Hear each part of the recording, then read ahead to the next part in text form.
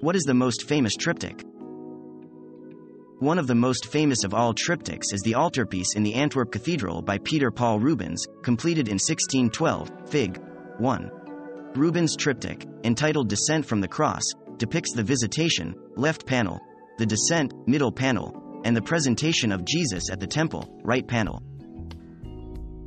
What are 4 paintings together called?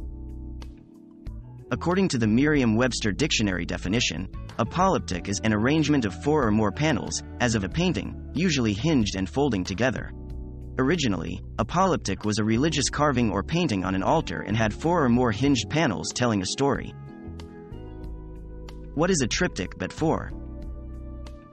For example, a polyptych with 2 panels is called a diptych, a polyptych with 3 panels is called a triptych, and a polyptych with 4 panels, like the one we are pretending you saw in your friend's apartment, is called a quadriptych or tetraptych. What are 5 paintings together called?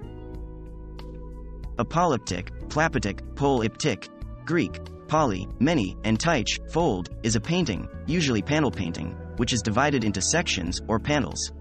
Specifically, a diptych is a 2-part work of art, a triptych is a 3-part work, a tetraptych or quadriptych has 4 parts, and so on.